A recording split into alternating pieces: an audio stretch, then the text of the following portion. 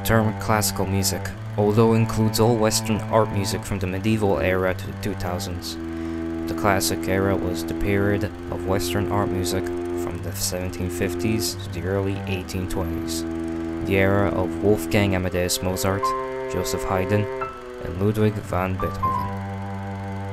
The basic forces required for an orchestra became somewhat standardized.